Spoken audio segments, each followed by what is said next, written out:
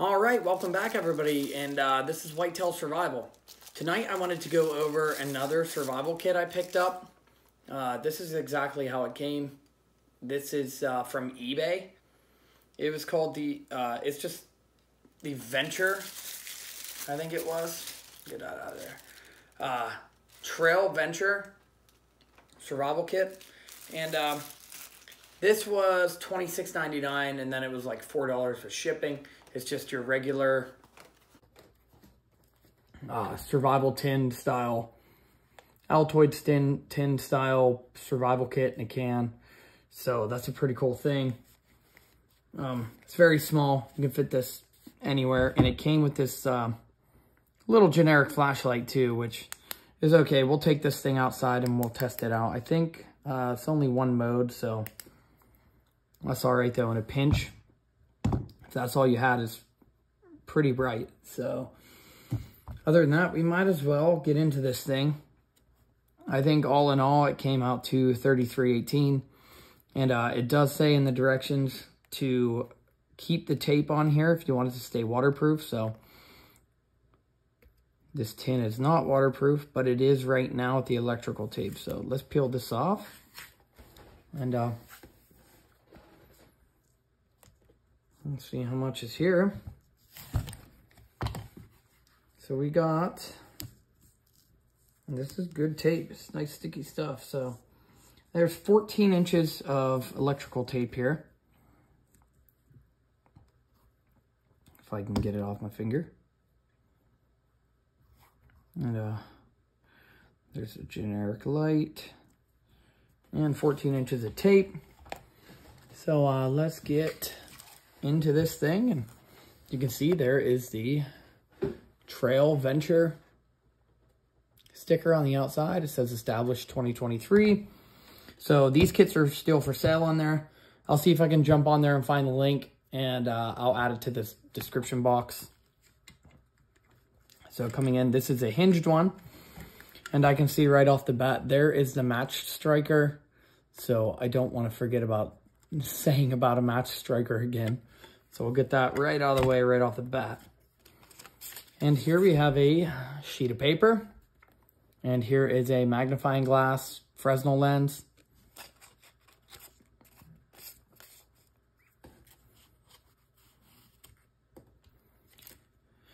And then here is, it just says survival know-how, which is pretty cool. Here's how to make a bow saw with the wire saw that's in here. I had a person on here the other day, a guy explaining to me how to make this, but he just so happened to watch the one video that I didn't mention, that you can make a bow saw out of the wire saw. And then these are single page, and there's some kind of waxy paper. I'm guessing it's waterproof.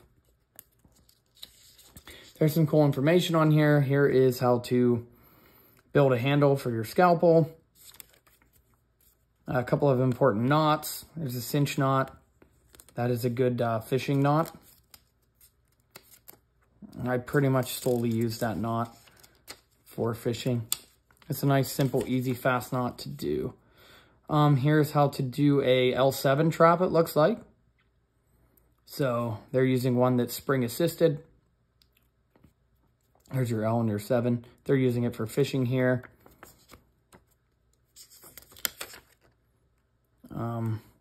And here's a small game snare trap, same way, with the L and the 7 stick.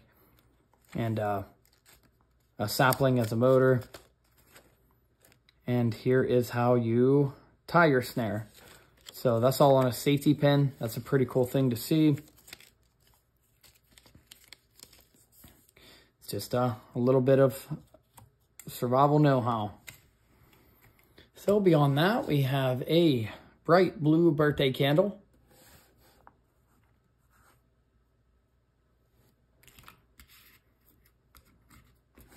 And here is another piece of match striker.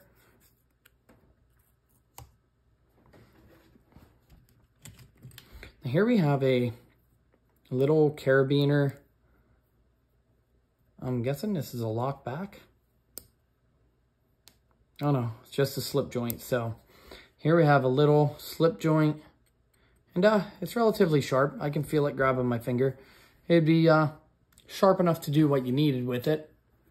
Making a feather stick or gutting or skinning something. It's not a huge knife, but I can get 3 fingers on it with no problem. I'll take it out here and we'll show you real quick. So here's this knife here. And as you can see, it's not the biggest knife, but for going into a tin, you can get a good grip on it. And there's a little bit of jimping for your thumb back here. So that's not a bad little knife, I guess, for fitting into a tin. And there it is. And with that carabiner on there, you could clip this. The carabiner don't feel like it's going to break. It feels like there's a lot of tension on there too, so it's not bad for a thin little knife. The next thing, we have a liquid-filled button compass.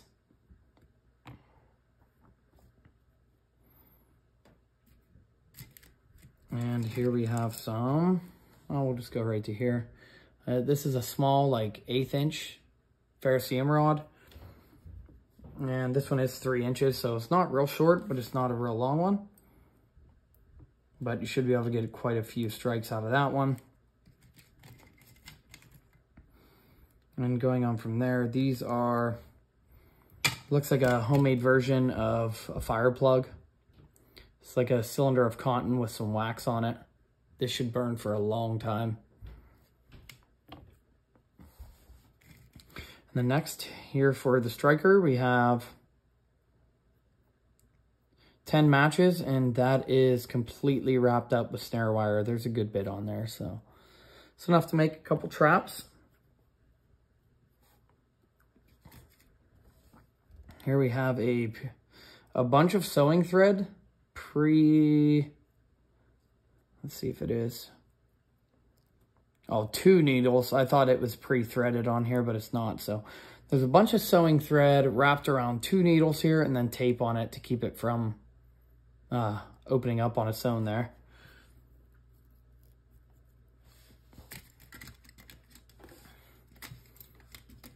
And the next thing, we have there's 1, 2, 3 different size hooks in there. And then an entire bob and a fishing line. There's a good bit on here, so I will check this out whenever we do the actual field test on this. Oh, looks like there's 2 sinkers in there too. Maybe 3. So 3 hooks, 3 sinkers, and a bunch of fishing line.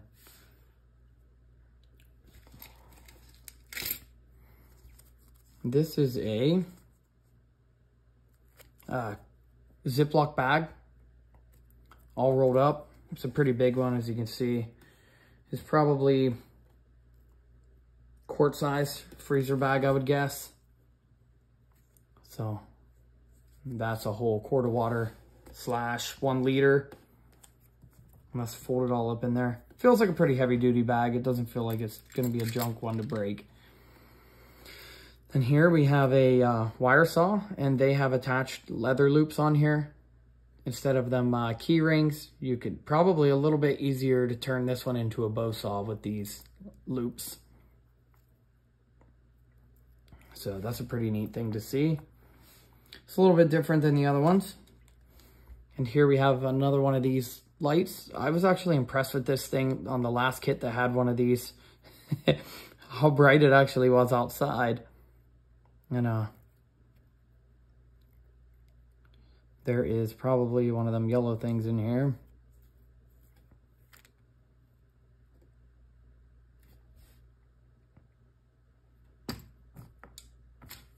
Maybe. Oh, the whole LED came out of this one. They might just be dead, I'm not positive, but I definitely do not have these batteries on hand.